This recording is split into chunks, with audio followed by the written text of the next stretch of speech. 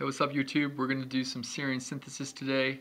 Here's serine, of course, and we're going to synthesize it from 3-phosphoglycerate. The differences between 3-phosphoglycerate and serine would be the phosphate group here, which is going to be dephosphorylated.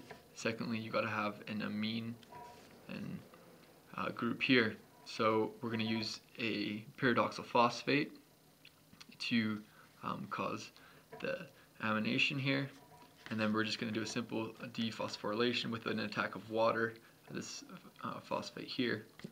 I'm going to show that in the terms of air pushing in this video. So the amination is done with this here pyridoxal phosphate. Okay, so this is showing the enzyme linked form of it, but what's actually going to transduce the amine on is this here form, which is pyridoxamine. This amine came from a glutamate, and the resulting form from a deaminated glutamate is an alpha-ketoglutarate. And I'm going to show this all in arrow pushing just to make it clear. And once you got the pyridoxamine, you're going to transport it onto a 3-phosphohydroxypyruvate to get the phosphoserine, which as I said, we're going to dephosphorylate. So what about this here?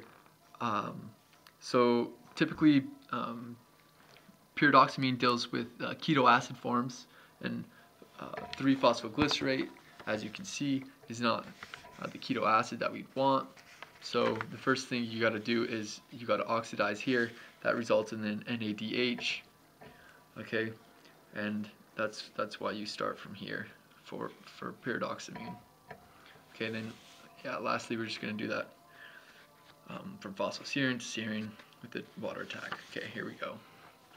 So here's the glutamate, which is going to be donating this here amine, and here's the PLP in the enzyme linked form. So what happens is these free electrons come in and attack this double bond. Electrons roll up, and you have this, which I've shown in a kind of shortened notation. You know that this is the rest of the PLP, the enzyme, and the glutamate. Okay, so then we have the base come in, frees up these electrons, and fully displaces the enzyme, and that creates the double bond here. Alright, so here's the double bond we formed. And so generally, let's think where we're trying to go. What we're trying to do is we're trying to fully remove this nitrogen group. So at this point, without this attack, it's not very vulnerable to a water attack, which is how, remember, we wanted to get through the alpha-ketoglutarate. So we make it more vulnerable by deprotonating here and forming this amine here. So the electrons roll down into the sink as promised.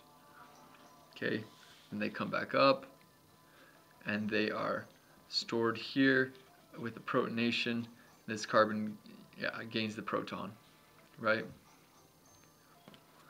And then, as I said, there's the water attack. That's gonna come in, cause the electrons to come onto nitrogen. Then the water establishes itself even further as a carbonyl.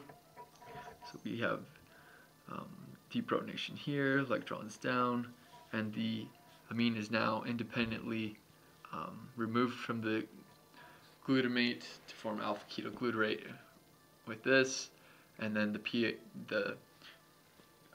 pyridoxamine with what is down here. Okay, so overall, what did we do? Well, we formed an alpha-ketoglutarate. The water came in and became this carbonyl group, the oxygen, and then we got this here, pyridoxamine, because of that protonation there. These electrons are now isolated from the electron sink. Okay, so now this is ready to attack on some sort of pre-serine adduct. So remember, as I said, pyridoxamine likes to deal with the keto acid forms. So first things First, we formed that keto acid by displacing these electrons onto NAD+, forming NADH. Now the pyridoxamine comes in with those nice electrons, pushes in, this comes out and is protonated. Okay. At which point we form the amine with this base attack on one of the hydrogens, and this leaves as water. Right, so the nitrogen's almost entirely integrated in. What we got to do now is just get off that PLP. So we do that by reintroducing the electron sink. Right now, these electrons are isolated from the sink. So what we got to do is we got to reform this double bond here.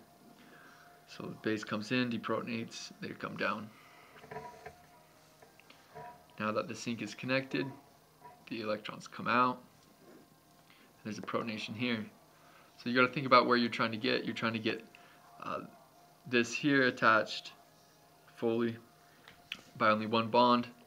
So from here you got to be thinking to yourself, all right, I got to do a protonation here, so yeah, I got to introduce the sink again, and then I got to protonate. So it should just come sort of natural. And then we're back to this sort of form, and this is the form that we kind of started with, except there was a lysine residue attached here, right? So it was PLP with a lysine here, and that was the lysine of the enzyme. So we're going to get the phosphoserine off the same way we got the nitrogen on. So the lysine residue comes in as before. I'm going to find that paper so we can look at that one more time. So yeah, let's just pretend that this here is the phosphoserine, and this would be the lysine residue. It comes in, attacks, right? Comes in and attacks here, and then as before, the base comes in and it's fully, removed. Yeah, and that results in, of course, phosphoserine. So yeah, enzyme lysine attack. Okay. Now from phosphoserine, it's simple. Just all we got to do is bring in the water, attack here, direct displacement. The PI comes off, and we've arrived at serine. That's it. Thanks for watching.